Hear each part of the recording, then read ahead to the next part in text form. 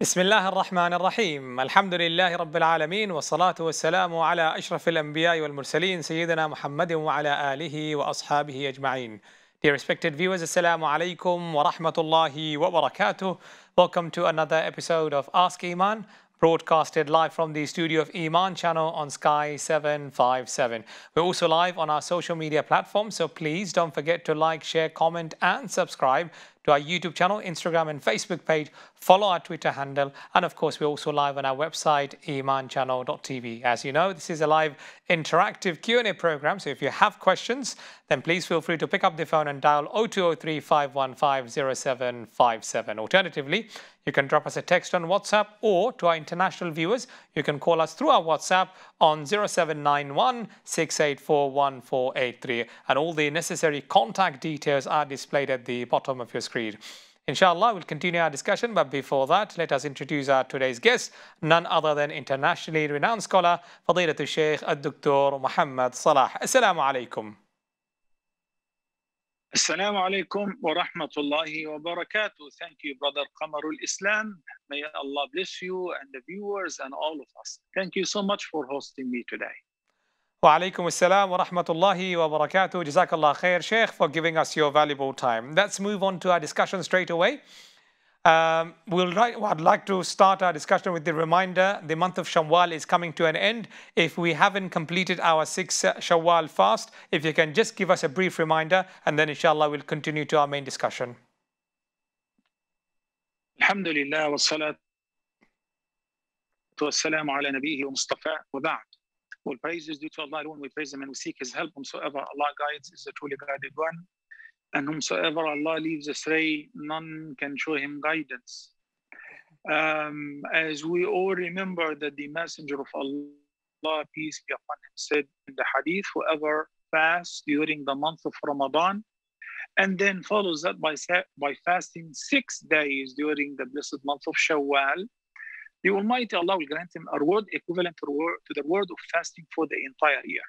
The month of Shawwal is ready to depart. Today is the 24th of Shawwal. So 6 days barely remain, which are barely enough for those who did not fast whatsoever. They can begin tomorrow, inshallah. The good news about the fasting of the 6 days of Shawwal, that it doesn't have to be consecutive. So those who started from the beginning of Shawwal, they could have fasted all Mondays on Thursdays, and by that, in a couple of weeks, they would have finished. But only if you did not begin yet, and you were just reminded right now, alhamdulillah, you still have a chance. As I said, today is the 24th of Shawwal. So you can begin, inshallah, tomorrow, but you will have to fast them consecutively until you finish them. This is an opportunity not to be missed. And it's only during Shawwal. So fasting those 6 days in Shawwal are related to fasting the blessed month of Ramadan. There are many deduced wisdom from the hadith, as Ibn al-Jawzi said, that one of the major signs, the prominent signs of the acceptance of our deeds is to follow the good deed with another good deed. So those who fasted during the Faridah and will continue afterward in Shawwal by fasting the voluntary fasting, this is a sign that their fasting has been accepted. And that's why this is an opportunity not to be missed. The Almighty Allah says in the end of Surah Al-An'am, مَنْ جَاءَ بِالْحَسَنَةِ فَلَهُ عَشْرُ أَمْثَالِهَا. So the least reward for any good deed the believers would do is to be rewarded for it 10 times more. So that's why, mashallah, fasting only the 6 days of Shawwal, along with fasting the blessed month of Ramadan, will be as if you have fasted for the entire year. 36 days times 10, that's almost an entire year, even more than a lunar year. May the Almighty Allah accept. The Almighty Allah says in Surah Al-Zariyat, وَذَكِّرْ فَإِنَّ الذِّكْرَى تَنْفَعُ الْمُؤْمِنِينَ. So basically, Even the practicing believers who may forget, who may need a frequent reminder. So that's why Qamarul Islam said in the beginning, would like to remind the viewers of the importance of catching up before the end of this blessed month. May the Almighty Allah accept from all of us. Thank you, Qamarul Islam. Jazakallah khair, my dear Shaykh. Another pertaining question that I can see that has appeared on our WhatsApp, and that is related to fasting, and that's why I'll ask you, can someone fast and will it be accepted if he or she misses Fajr Salah due to laziness and prays it when he wakes up or she wakes up? Well, there is a sound hadith that is collected by Imam Bukhari in this respect. Prophet Muhammad, peace be upon him, said, and allow me to quote the hadith in Arabic first, من نام عن صلاة أو نسيها فليؤدها متى ذكرها لا كفارة لها إلا ذلك.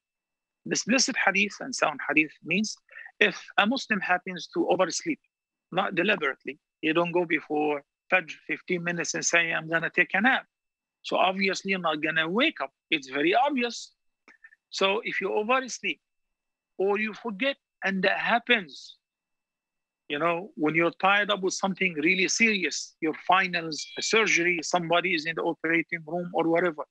So in these two conditions, if you oversleep, you don't feel it, and you forget until the prayer time is out, then you should make it up once you wake up and once you remember it. There is no other exception but to make it up immediately.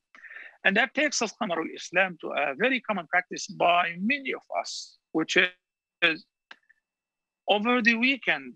And since we don't have to get up to go to work and catch the train or the bus or the transportations and sign in and all of that, so we tend to be kind of relaxed. I don't want to say lazy, let's call it relaxed. So many people do not get up early like they do during the rest of the weekdays. And then as a result, they turn around, oh my God, it's already sunrise. What am I going to do? I'll tell you what you're going to do. Remove the comfort, remove the cover, and immediately make wudu and make up the Fajr prayer. Why? We say that you're pardoned because you're overslept. But if you flip over, you go to the bathroom and you look, oh my God, it's already past sunrise. Let me continue. Let me take a nap. Let me wake up until before Dhuhr. Now it becomes a major sin because you are given this pardon, this concession because you are asleep. But now you woke up. So you don't say, since it's already past sunrise, let me take a nap, let me continue, and I will wake up before Dhuhr to make it up. This is a very important message that I'm certain that most Muslims are unaware of. So they think that, oh, it's already late, so it won't harm to grab another couple hours of rest. So you remember. When did you remember? Well, I remember, unfortunately, I remember us after sunset. So you make up Asr first, then you pray Maghrib, not the other way around, because keeping the order is a must. Jazakallah khair. Now, another question that comes to my mind, the adhan of Fajr Salah is different. There is an additional extra line, as-salatu khayrun min an-nawm. What's the hikmah behind it? It's very obvious because all of us during the Fajr time will love to sleep. I love to sleep. You know, don't you think that, oh, those who wake up for Fajr prayer, they don't have any resistance. They have zero resentment. No. Whenever we are asleep, we love to sleep, especially in winter. But when you hear the prayer is better than sleep, who's saying so? Allah is saying so. It is true that the Messenger, peace be upon him, said to Bilal, say it, keep it in your adhan. So it's a sunnah, but Allah inspired him with it.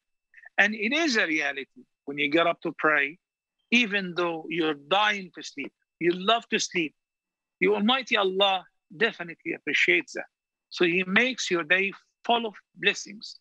It's better in every respect, okay? Jazakallah khair. Next question on WhatsApp is, can I lay down or rest while listening to Quran? Surely. And what is the reference?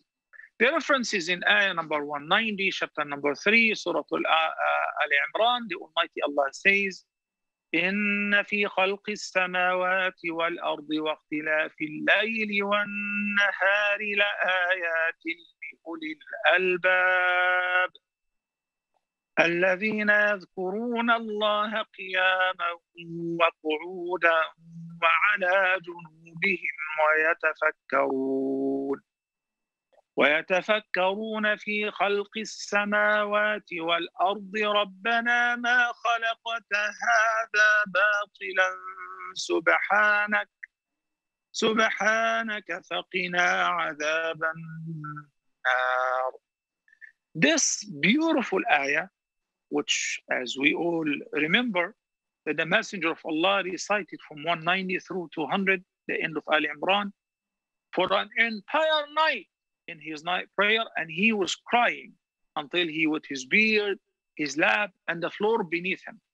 The first ayah in this segment, ayah number 190, the Almighty Allah says, الذين يذكرون الله قياما وقعودا وعلى جنوبهم.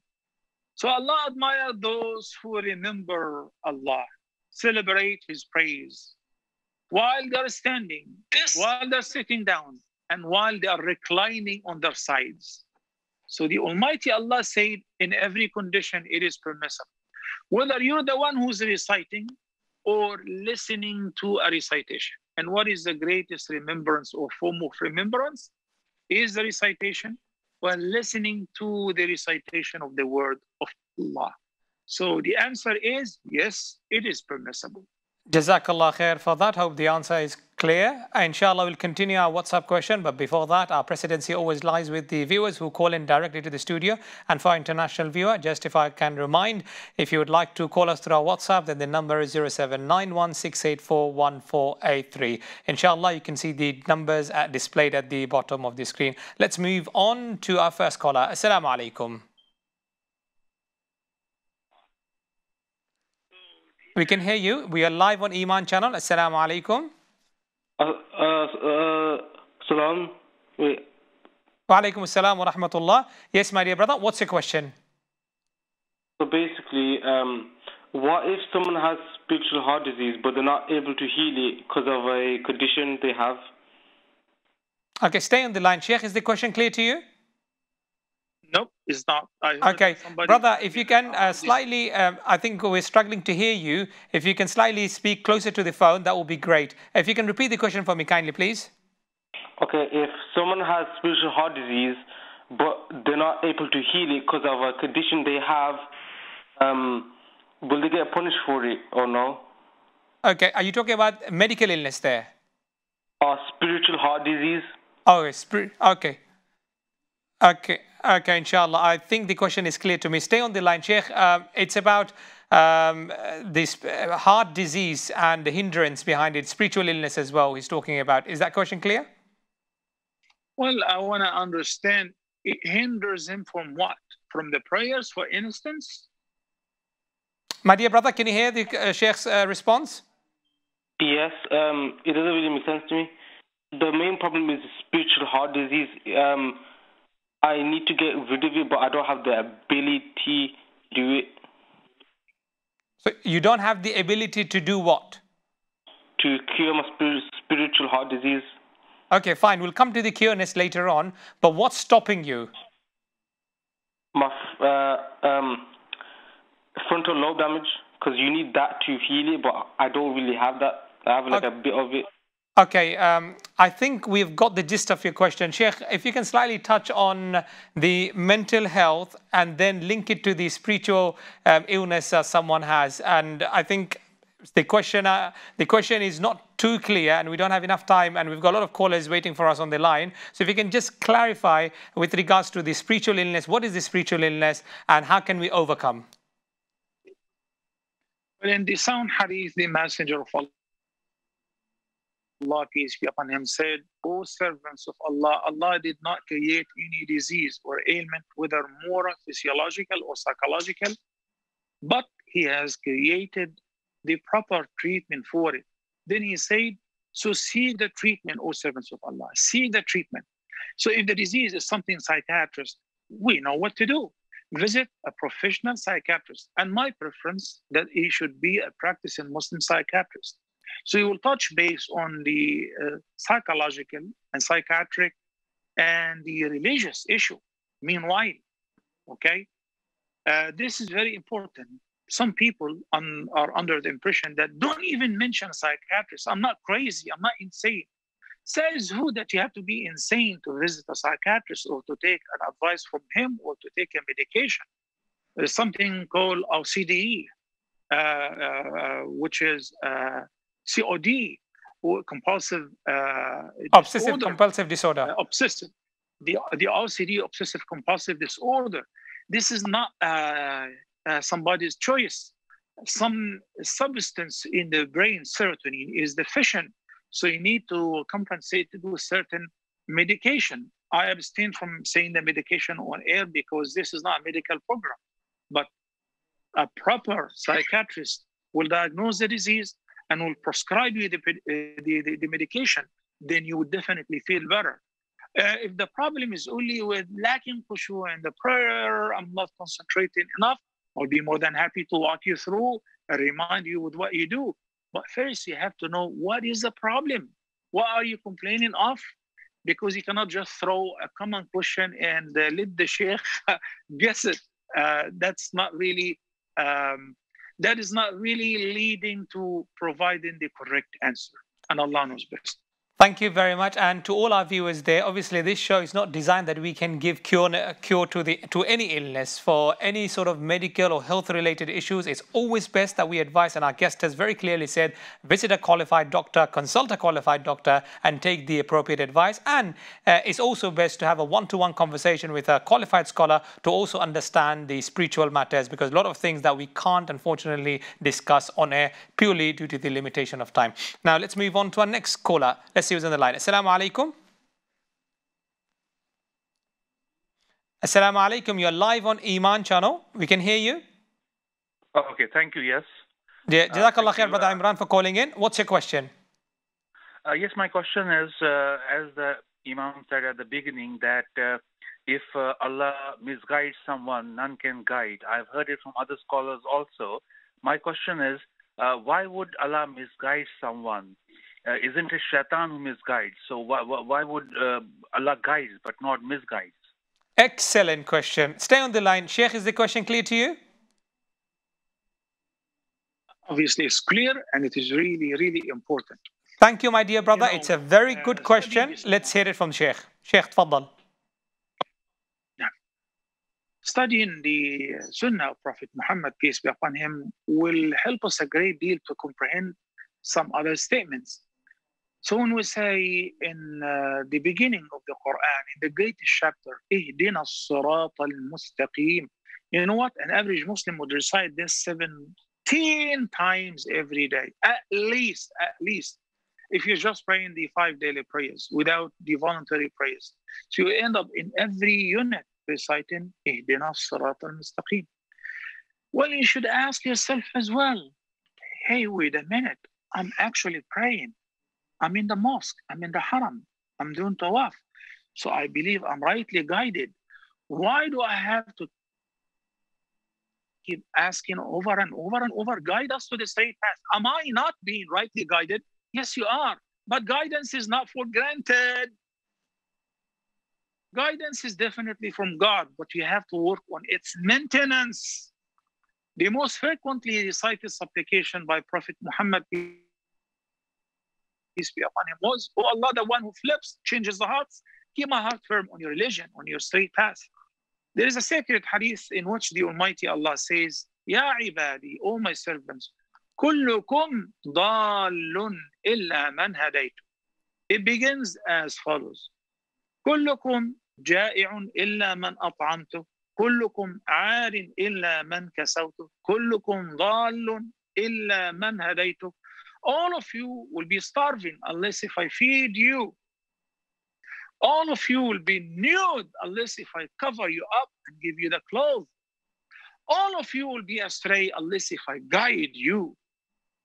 Surah Al-Qasas, a beautiful ayah, was delivered to Prophet Muhammad, peace be upon him, إنك لا تهدي من أحببت ولكن الله يهدي من يشاء وهو أعلم بالمهتدين.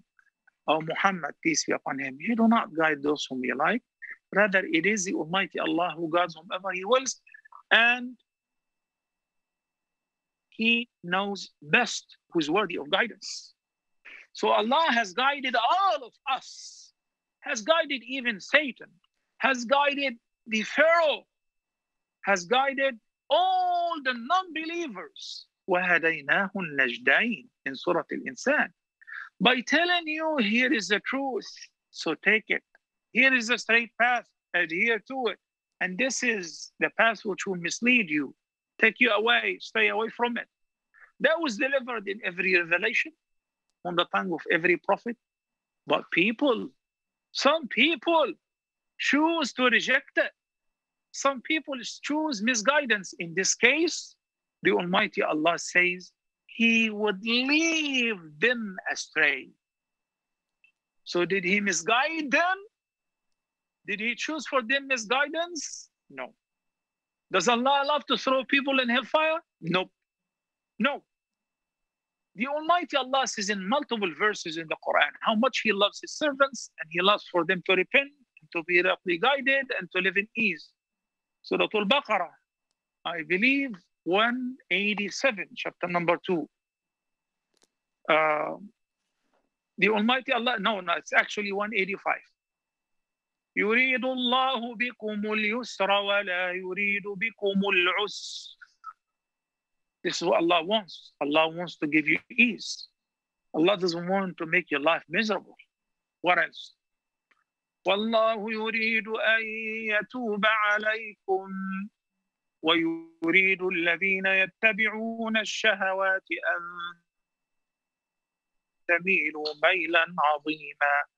Allah wants you to repent. Allah wants to guide you. But you don't want to.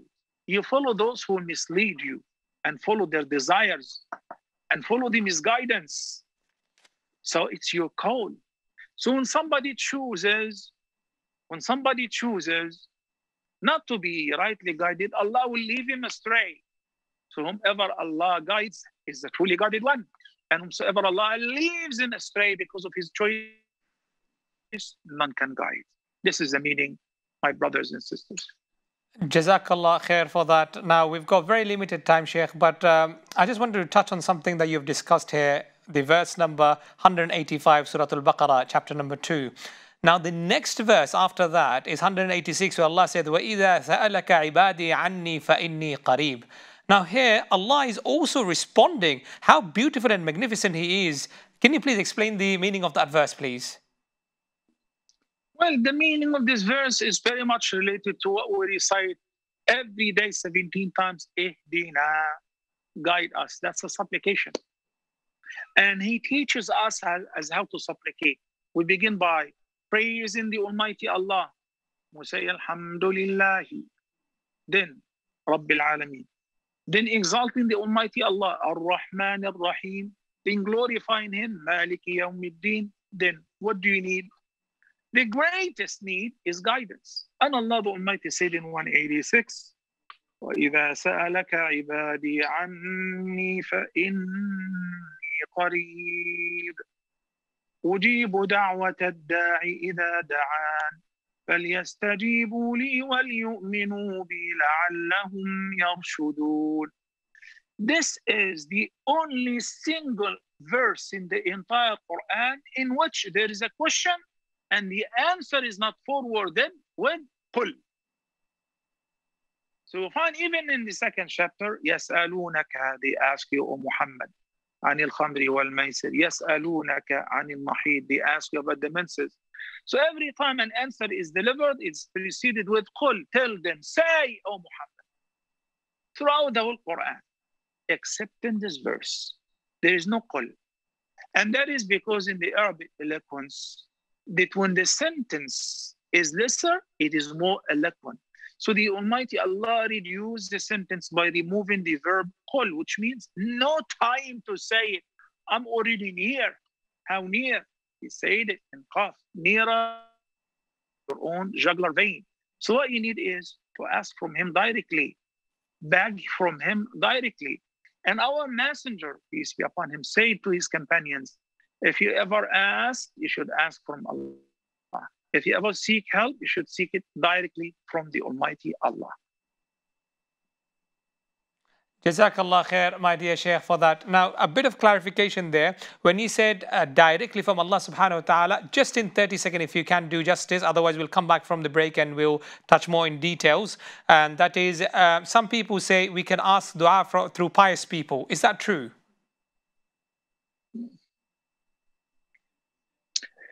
Well, as you see from the beginning till now and until we finish, and in every episode, whenever you ask me a question, Qamarul Islam, I owe you supporting my answer with a proof, with reference, with an evidence. It is not permissible to say, I think, or I believe. This is not psychology. This is not mathematics. This is not pharmacology. This is religion. And religion comes from the Almighty Allah. So if I say an answer, I should support it with a proof. Anyone says you can ask through people should provide a proof. Sheikh, I'll come back to you, Sheikh. Sheikh, sorry for the interjection there, inshallah, because I want to hear the evidence in detail. But it's time for a short break, my dear viewers. Inshallah, when we come back, we'll hear in details from Sheikh with evidence. Stay with us. You're watching Ask Eman live on Eman Channel. Thank you very much.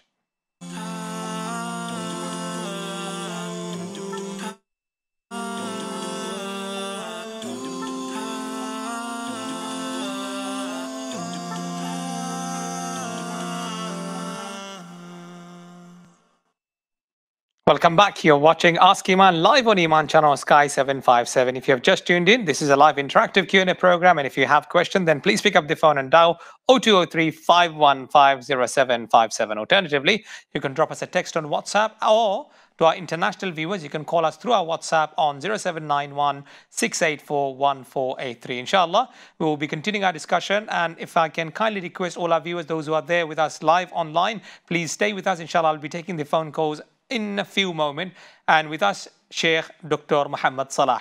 Now, before we went into a break, Shaykh, I asked a very important question regarding dua, and can we seek or can we ask pious people to make dua?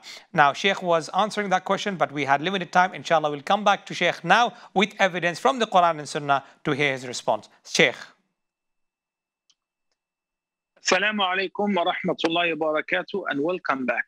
As I mentioned briefly in the previous segment by its end, that if I ever appear on this program and I say I think and I believe without providing evidence, you should not accept that, neither from myself or any of my colleagues. Because this religion does not belong to me or any sheikh. All of us, our resources of information, the Quran, the Sunnah, the explanation of the predecessors, the companions, their followers, the great scholars. Besides that, when you come up with an idea which opposes what is mentioned clearly in the Quran, what is stated clearly in the sound hadith, I would simply shred it. I would never consider it, and I would not waste time to argue this claim. So right now, Qamarul Islam asked me for ayah number 186, and I quoted the ayah. The Almighty Allah said, وَإِذَا سَأَلَكَ عِبَادِي عَنِّي فَإِنِّي قَرِيبٌ. After Allah says, I am near. So if they need anything, let them ask from me directly. Somebody will jump in and will say, well, we can ask through righteous people. You're simply objecting to what Allah has said. That's very weird. Add to that, I quoted the sound hadith in which Abdullah ibn Abbas, and this is a detail of the hadith, was once traveling with the Messenger of Allah. He was riding with him on the same ride, and he said, "Oh young man, let me teach you a few words, the principles of Aqidah. إذا سألت فاسأل الله وإذا استعنت فاستعن بالله." The first two statements. If you should ask, you should ask only from the Almighty Allah. You should seek help. You should seek help only from the Almighty Allah. When a man once was sitting with the Messenger of Allah and there was a conversation, said, well, if Allah wills and you will. The Prophet ﷺ objected and he got angry and he said, أَجَعَلْتَنِي لِلَّهِ نِدَّةً? Do you make me equal to Allah? It's only if Allah wills.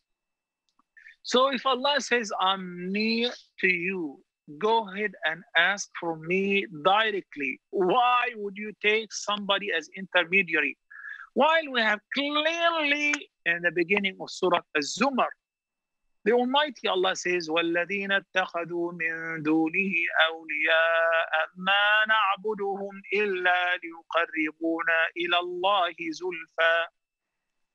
So the non-believers, those in Mecca, the Meccan pagans, who used to worship Allat, Wal-Uzza, Wa-Manat, etc., those idols. And by the way, those idols were names of righteous people. And also in Surah Nuh, وَقَالُوا لَا تَذَرُنَّ آلِهَتَكُمْ وَلَا تَذَرُنَّ وَدًّا وَلَا سُوَاعًا وَلَا يَغُوثَ وَيَعُوقَ وَنَسْرًا. Those were the names of idols whom they used to be worshipped instead of Allah, but these names were originally the names of righteous people. When they died, the people have started taking them as intermediaries and ask them to ask Allah. But they're dead. Why would you ask them why they're dead? He said, because they're super righteous. This is how they say Satan made it seem fair to them to deviate. And Allah the Almighty judged them as polytheists, as disbelievers. The greatest act of worship, Qamarul Islam, the greatest and the topmost act of worship is supplication. The utmost, the ultimate act of worship is supplication. And if you don't supplicate to Allah directly, then you'll be associating with Him others in worship. Yes, there are means of approach listed in the Quran. In Surah Al-A'raf, the Almighty Allah said, you can ask Allah through His beautiful names. وَلِلَّهِ الْأَسْمَاءُ الْحُسْنَى فَادْعُوهُ بِهَا. In Surah Al-Ma'idah, the Almighty Allah says, يا أيها الذين آمنوا اتقوا الله وابتغوا إليه الوسيلة وجاهدوا في سبيله لعلكم تفلحون.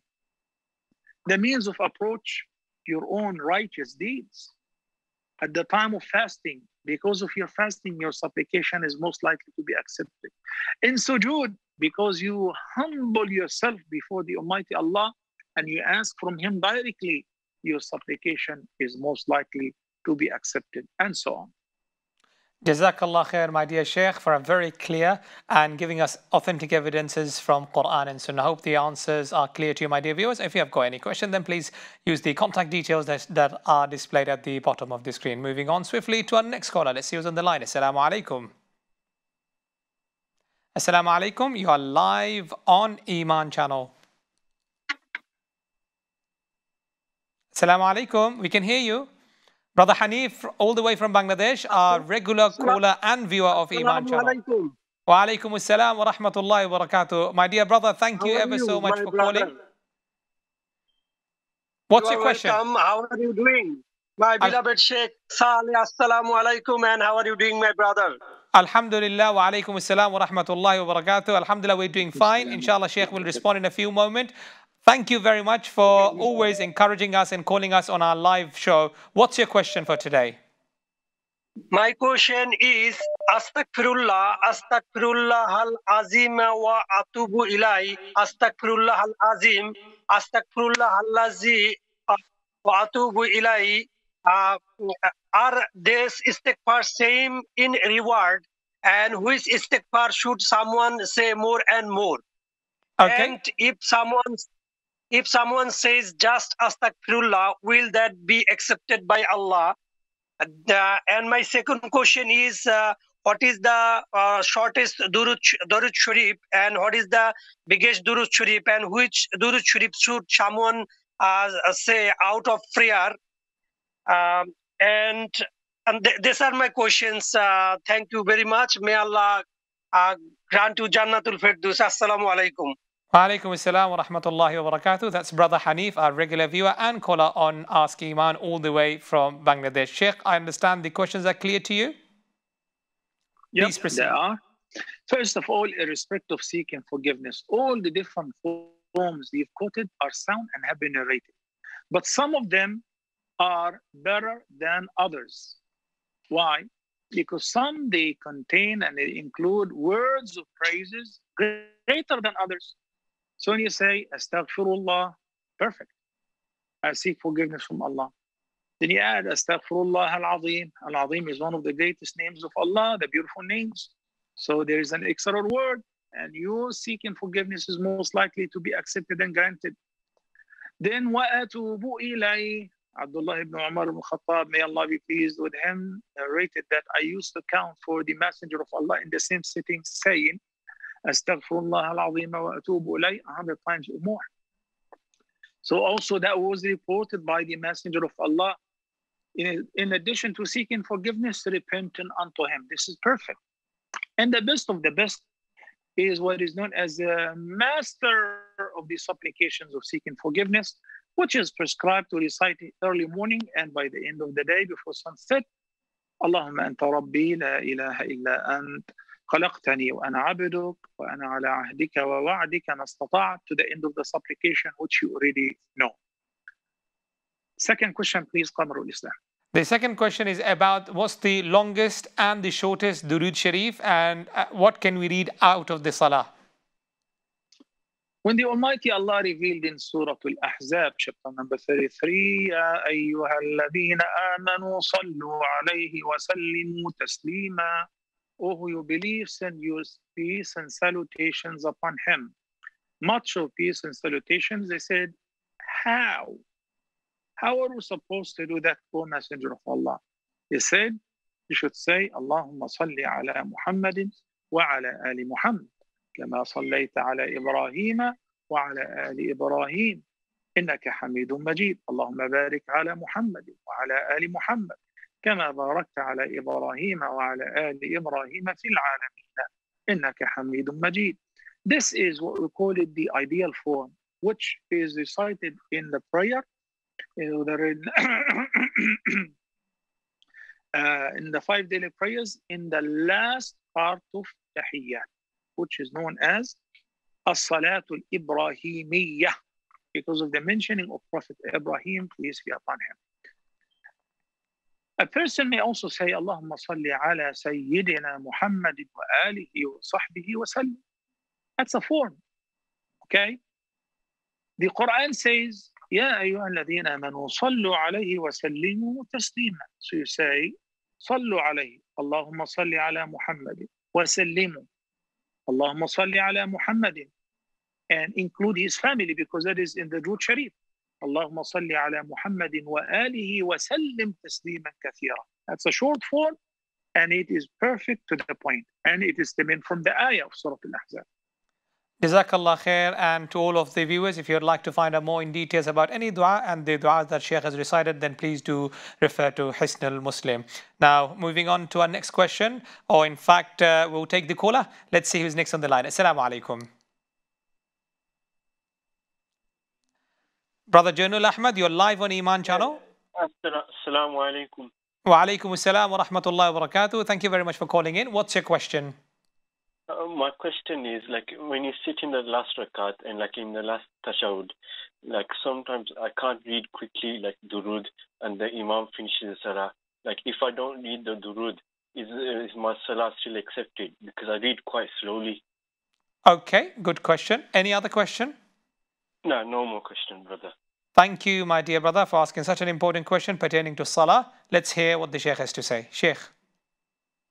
You should finish it on your own, then conclude the prayer by taslim, without reciting any supplication after, because you should follow the Imam. But because you're a slow reader, or this is what it shows, Allah knows best, so you should finish the Durood Sharif all the way to the end, then you conclude by taslim. Jazakallah khair for that important question. Hope the question is clear to you. And a bit of advice there for the Imam, Shaykh. If we have musallis in our congregation, perhaps not everyone is on the same level when it comes to recitation or reciting things correctly. What would your advice be to the Imams of the Masajid? Allah have advised the Imam to pray according to the average person. Not to be too fast so that the prayer would be like in concentration, tranquility, and khushu', nor too slow and recite a long recitation where it becomes and gets boring. So we find the Messenger of Allah says in the hadith, "Man amma bin nasi falyukhaffif." If any of you happen to lead the prayer, he should make it mild. What we see nowadays, some imams are super mild. Yeah, you can call them express imams. To the extent, I was traveling in one of those countries, and a masjid is so beautiful in one of the Arabic countries.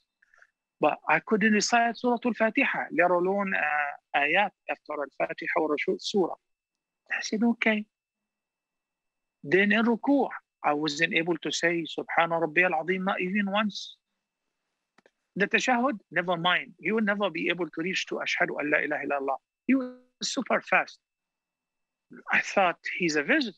I was filming a program in this country. So the next prayer, I found he was the local imam, the appointed imam. So I had to approach him kindly and address him, Shaykh. The prayer was too fast. He said, yeah, because the Prophet said you should make it light for people who are weak. I said, but this is a marathon. You know, the weak can never catch up with you. And what happens? Well, I had to pray on my own. Because if you're not able to recite Al-Fatiha properly as an average reciter, you're not able to say Subhana Rabbi al-Azim even once, or to recite the Durud Sharif, then in the prayer itself, you separate from the Imam and you pray on your own because he is super fast. Thank you very much for that. And just a bit of advice there. If we have any concerns regarding this issue, then let us make sure that we talk humbly, we talk politely, with full adab, making sure that we do not cause any more fitna. Have a one-to-one conversation. If need be, have a one-to-one consultation with the Imam. Try to understand. Perhaps a good, positive, constructive feedback may be able to help. And from this show, we can't say who is doing what, but inshallah, it's always good and encouraged to have a one-to-one conversation, a nice conversation, and inshallah, things we'll be able to sort out those issues or challenges that we have. Now, Shaykh, next question is sensitive, and of course, it's not a medical program. Inshallah, Shaykh will be giving answer from Quranic sources, from Quran and Hadith, and the question is from a sister.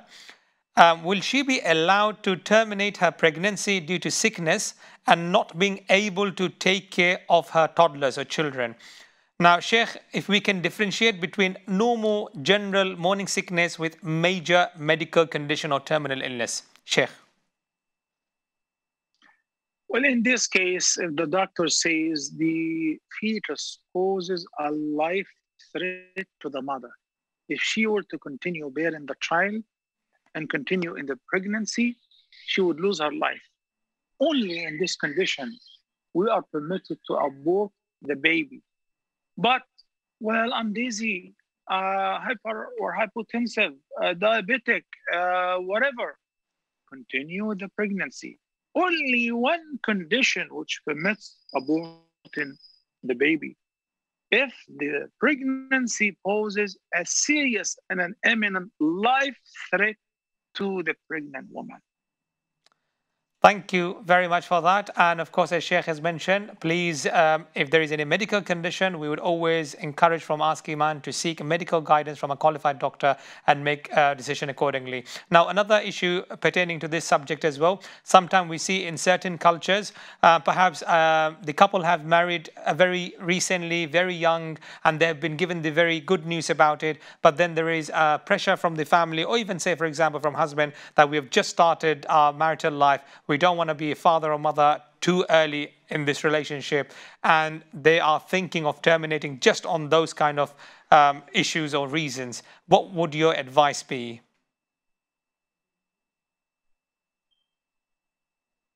And that is absolutely forbidden, and it's similar to killing a grown-up human being.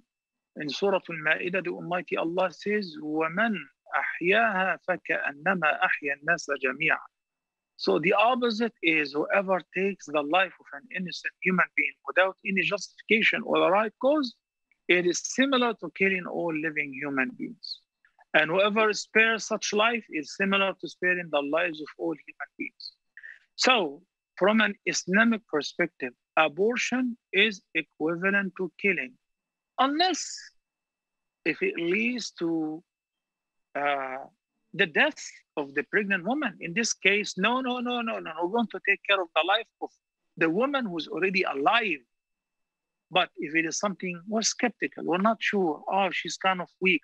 Or as you've mentioned, oh, it's too early for her to get pregnant. We were planning to postpone it for a couple of years until we buy our house or we move into a better neighborhood. All of that, these are not valid excuses. It will be simply killing a living human being. Jazakallah khair for that clarification. Now, next question is again sensitive, and I will be just rephrasing or paraphrasing what the sister is asking. And the question is, she believes, according to the viewer, that her own mother is creating issues in her marital life and creating division between herself and her husband. She is abstaining from any accusation or cursing because she is scared or she's concerned about Allah's commandment in terms of obedience to parents. Now, obviously, we do not know what is the situation, how things are, but in general, what would your advice be, Shaykh? My advice is, Alhamdulillah, you are in a healthy condition. Healthy in what sense? Because you are able to diagnose and find out where is the problem. The problem becomes much more serious when the wife doesn't know that her mother is maybe ruining or leading to ruining her marital relationship with her husband. So she goes with the flow. We would assume, because we don't know who is the questioner and whether the case is true or false. But if you already know that, so ever your mother says, take it from here and let it go from there. Unless if it is a good thing. This is number one advice. Number two is, if I were you, I would take some nice roses and I would go to my mother, visit her, and say, this is from my husband. He says hi. Take the sweet that she likes or a fabric that she appreciates, or even a gold ring, and say, my husband has bought you this. Or I would buy it and I would give it to my husband and says, would you please give this to my mother as a gift? I would really appreciate it. Because in the hadith, the Messenger of Allah, peace be upon him, said, tahadu, tahabbu, exchanging gifts, develop love. Okay? So being aware of the cause of the problem is actually more than 50% of the treatment. Alhamdulillah, at least you know what is going on. So avoid letting this affect your relationship with your husband whatsoever. May Allah subhanahu wa ta'ala keep you all safe and protected against any harm. Jazakallah khair, Shaykh. Now, one of the other important question I would like to ask, and that is even from my personal experience when I'm at work or through community works or a lot of other things that we see that takes place in the community through social media platform, people discuss their marital issues publicly, whether it be through their socials or through their colleagues, friends, and families. Now, what does Islam has to say about that? Well, let me speak about the psychological negative feedback of this behavior and attitude first. This is one of the most wrong approaches, and it's such a stupid idea. You know why? If you are not able to keep your secret, do you think others will keep it for you? Your colleague, your co-worker, who may be good, may be bad, obviously when they go home and when they sit with others, they'll be talking about your case. So it was such a foolish idea to expose yourself without knowing, without intending. But I can assure you from now, you'll be exposing yourself. You may reconcile with your husband and you'll become loving couple again. But your colleague, your friend, the person whom you talk to will never forget. Okay? And that's why we have professionals. And in the professional business, family counseling, psychologists, psychiatrists, or whatever, there are not just etiquettes, but the what we call it, the bylaw, the constitution of the job, which is the privacy, one of the most important bylaws in such jobs is the privacy. You're not allowed to reveal this to anyone unless if it is with a court order because of a case or whatever. You're not allowed to talk about it and reveal it to others. That's why I would trust a professional psychologist or family counselor. But do not talk to everyone. Do not complain about your husband, because one day the news will spread and it will hurt you badly, especially when your partner knows that you've been talking bad about him or her to your friends or your colleagues. Be careful. Don't be foolish. Thank you very much for that. Now, the other side to this discussion is, if alhamdulillah we are in a relationship where our husband, our wife, alhamdulillah, loving each other, a good strong family, and we are exposing the ni'mah of Allah subhanahu wa ta'ala on socials, and we are telling everyone that this is what my wife did for us or my husband did for us. Now, we know something about evil eye. How much information even about ni'mah can we discuss publicly? The evil eye is a reality. And that's why we seek refuge with Allah in the Quran by His command against the evil eye. So we say, وَمِن شَرِّ حَاسِدٍ إِذَا حَسَدَ. شَرِّ حَاسِدٍ إِذَا حَسَدَ means I seek refuge with the Almighty Allah against the envier whenever he envies. And the Messenger of Allah, peace be upon him, said the evil eye is true. And it can cause a grown-up person, very muscular, to be sick and die.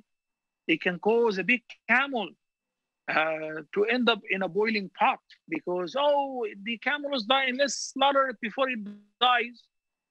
And it can lead to death. It's all by the leave of the Almighty Allah.